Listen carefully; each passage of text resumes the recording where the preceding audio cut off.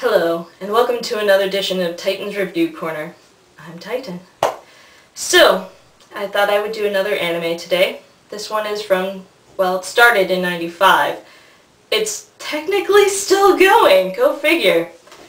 The first season of Slayers. Now, as you can see, my box is a little beaten up. Sadly, I got it that way. Anyways. Now, I haven't seen all of Slayers. I'm basing this solely off the first season. I have seen some of the second, and I have seen most or all of the movies, and most or all of the OAVs.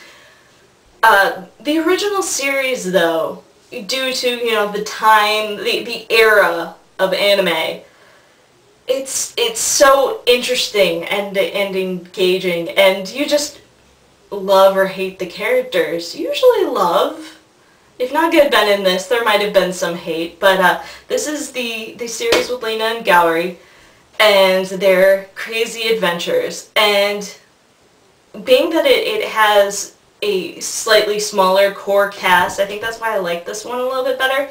That, and this is one of the dubs I will recommend. Now, when I'm talking about anime, I'm usually talking about the subs, and I forgot to mention that in some of the... I will try to mention it from now on, but I'm not a dub person. I was for a time.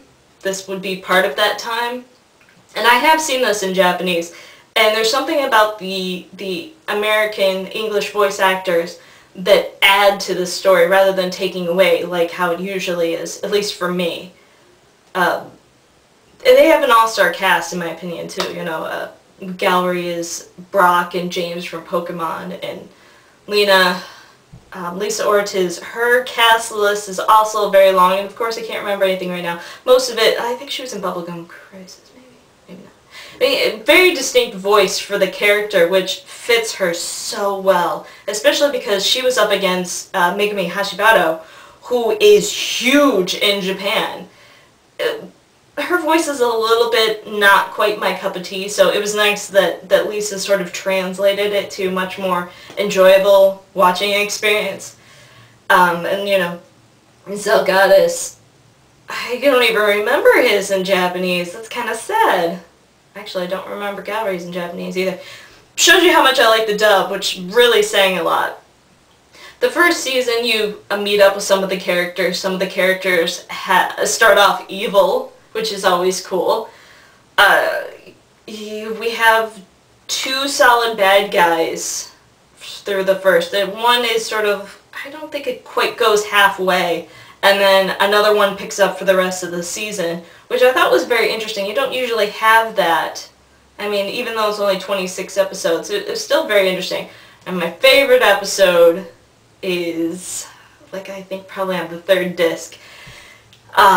Let's just say there was, not only was I amused because one of the characters was cross-dressing, but also the hairstyle they decided to put them in.